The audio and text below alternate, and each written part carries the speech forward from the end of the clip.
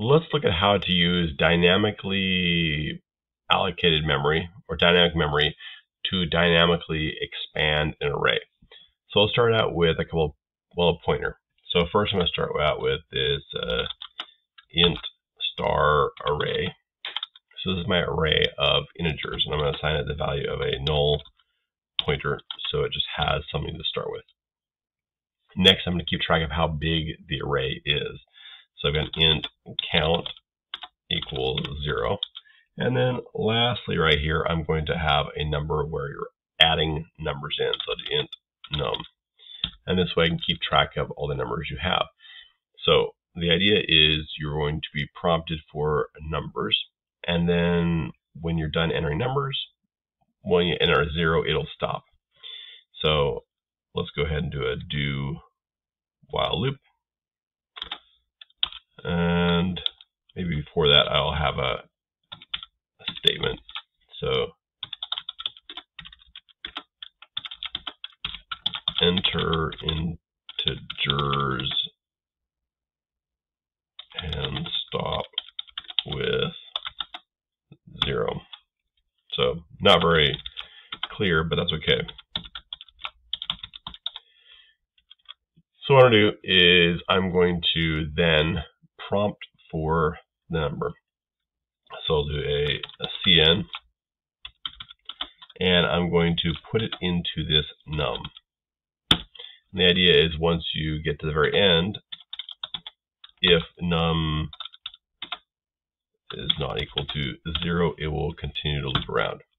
So there we go. That's our basic loop right there. Now, what I want to do is right before I loop around, I want to display everything in the array. And we know there's going to be an array because we have at least one number here. At least the number 0. So I'll do a little for loop. So for int I equals 0, I is less than count I plus plus. And then inside the array, I'm just going to display all of the integers. So cout array I, and we'll put a little space afterwards just in case there is more than one. And then we can put in our end line right here.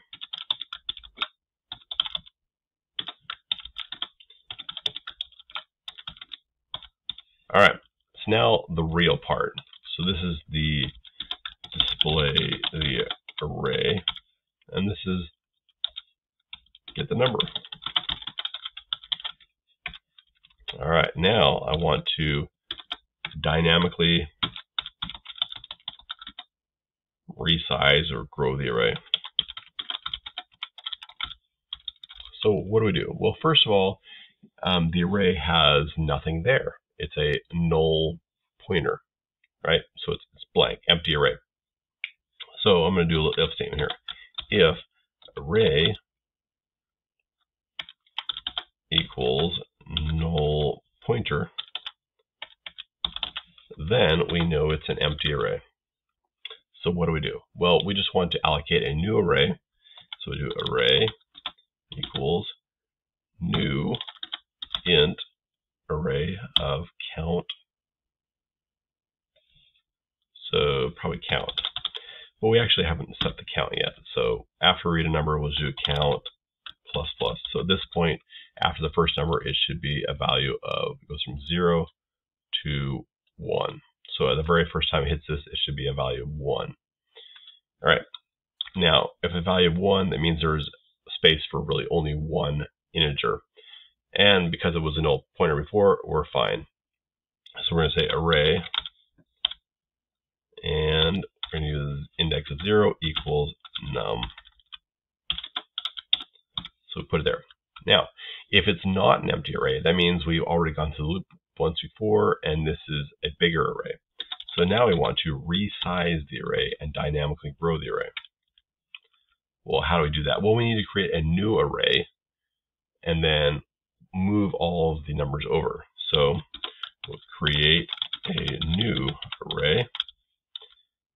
So we'll do, once again, a new pointer. So int star array, but we're not going to do, maybe we'll do array 2 because let's make it a second one, or array temp. Let's call it array temp. So array temp equals, and what do we want? We want it to be a new array. So new int array of count size. Then, after we create our new array, the next thing we want to do is to copy all of the old values, or copy the old values. So how many are there? If the new array is size count, then the old array must be size count minus 1. So we'll do a for loop right here. So for int I equals 0, I is less than count minus 1, I plus plus. And we'll go through all of them from the previous one. And so we'll copy everything from the old array into this array temp. So do array temp I equals array I. And that will get them all copied over. Now once they're copied over, the next thing we want to do is put the new integer in. So array temp place, and this is not I, it's going to be count minus 1. So if it's the size 2, then it's going to be putting it in position number 1, which is the second position, right? So that equals num. At this point, we have a new array, array temp, which has all of the values we need into it. So what we can do is get rid of the old array. So do remove the old array, and so we do a delete. And we're doing this whole array right there, and it's gone. But we want to keep using the old array's name, array. So we do array equals new array. So actually it's not array, it's a array temp. There we go. So this takes the array, and if it is empty, it creates a new array. If it is not empty, it goes ahead and creates a temporary array, and then it copies everything from the old array over, and then it deletes the old array, and then assigns the new array to the old array's name. We still have this array temp pointer that exists, but that array temp pointer will be deleted at the end of this little block of code right here, because it's local to this block of code only. We don't have to worry about deleting the new array, or the old array, I guess, because array temp isn't actually, it's pointing to the same thing the array is pointing to, and so the memory is, we're not losing memory here. We might want to, at some point at the end, delete the array. So we do a delete array to get rid of everything, and so we're all cleaned up. All right, so if when we run this code, it should prompt for numbers until we hit 0, and each time it's going to dynamically expand the array and then display the contents of the array until we hit 0. So let's go ahead and run this code. So I type in 2, 3, 78, 32, 56, 12, 0, and then it finishes. So you can see that it is growing the array, and each time it's getting bigger, and it's just reallocating, recreating a new array. Ideally, if you were doing real coding, you wouldn't want to be rebuilding the array every time. You want it to grow to a certain size, kind of the expected growth size or what you need.